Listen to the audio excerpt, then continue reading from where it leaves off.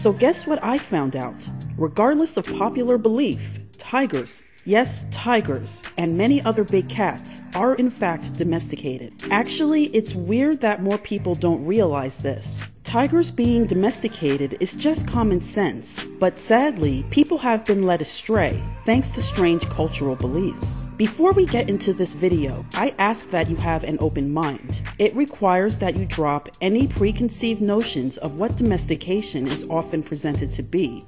You probably have some idea of what a domesticated animal is in your head. But if you and other people were to write down what this is, you'd notice that these ideas are wildly inconsistent. This is the exact same scenario in the scientific community. There is absolutely no consensus on what domestication is. We tend to think that we just kind of know a domesticated animal when we see one, and these species are usually widely owned, highly docile animals of which we are very familiar in whatever culture we happen to be a part of. Cats? Absolutely.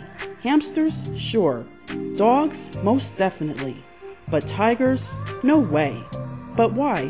What separates a tiger and other big cats from any of these species? Well, tigers are wild animals because they are dangerous and they can kill you. Why, yes, this is true. Tigers can kill you, but let's take a look at a tiger and a cat side by side. Is there perhaps a certain quality that a tiger has that might make it so dangerous? If you guess that tigers weigh around 50 times more than cats, you are correct. And even beyond size, cats, in part due to their size, have evolved to prey on small animals, while tigers, they've evolved to regularly kill very large animals, including adult water buffalo, leopards, bears, and even baby elephants. And yes, wild tigers have hunted and killed humans, unlike wild domestic cats. These animals possess incredible strength, and an adult tiger could kill a human in a matter of seconds. So if size were a way to define a domesticated animal, then I'd guess we'd have to include monkeys, birds of prey, and meerkats as domesticates, which most people wouldn't agree with. Size doesn't mean a tiger isn't domesticated, but what about its so-called wild instincts? Tigers have instincts, sure, but all animals have instincts. Yes, even cats. Cats do hunt their natural prey, believe it or not, when given the opportunity. And actually, I'd wager cats hunt more than socialized captive tigers, which form loving relationships with humans that would normally be their dinner in the wild.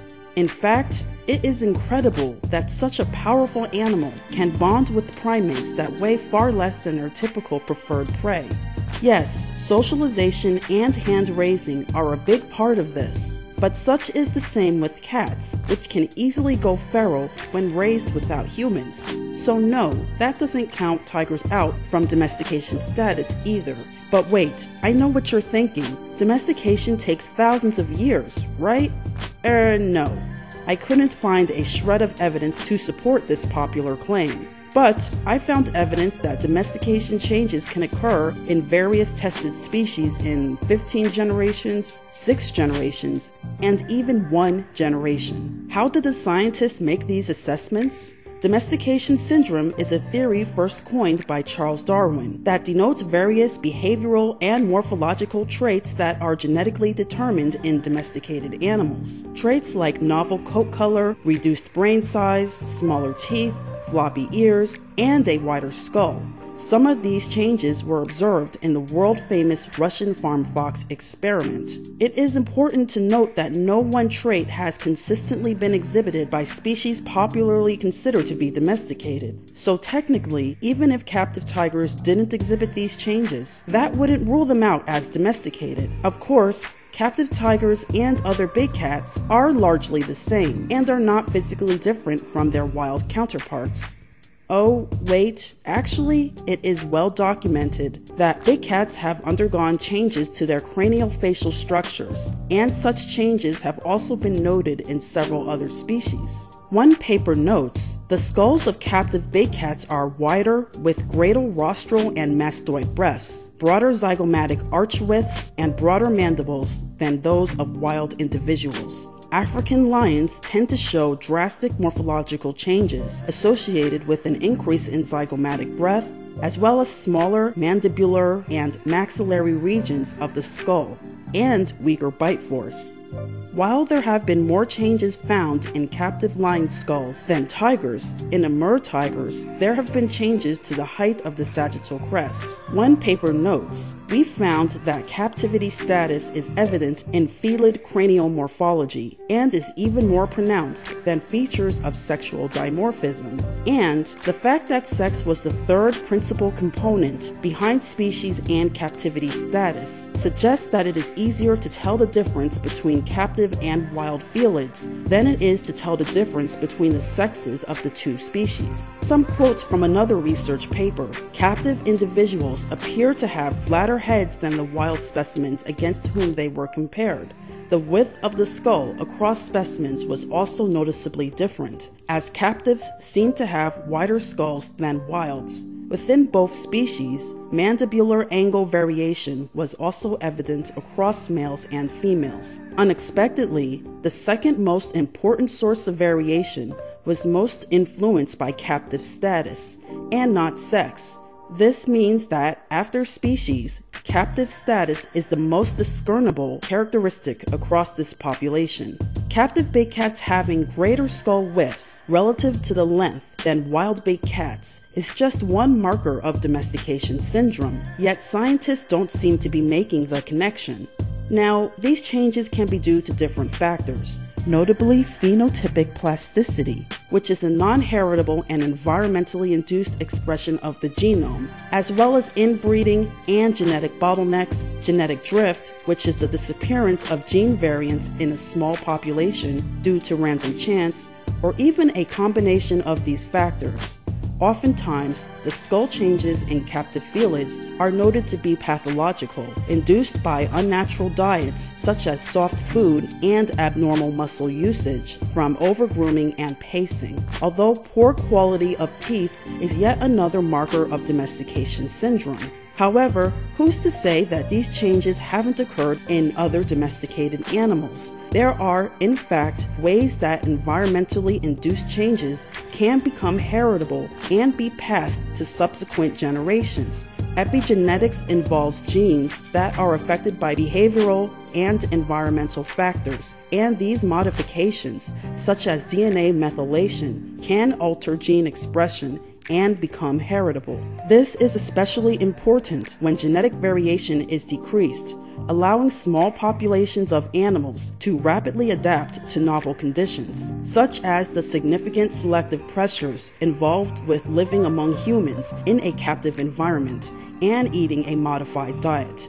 We do know that dogs actually evolved the ability to digest starches in response to scavenging from human-controlled settings. No one knows for sure at this time how these changes in the cats emerged. But given our cultural attitude against the idea that big cats are becoming domesticated, there is an incentive for scientists to assume these genetic changes must be due to health problems. The captive tiger population, like house cats, also has an increased prevalence of variations in their coat color, another marker of domestication syndrome. We know that inbreeding and intentional selection is the reason this has occurred, but that is not unlike what has happened to dogs when it comes to breed formation. In fact, it is normal for purebred dogs to have an inbreeding coefficient as high as 20%. One more known trait of domestication syndrome is increased docility. Most people don't believe tigers are docile because, again,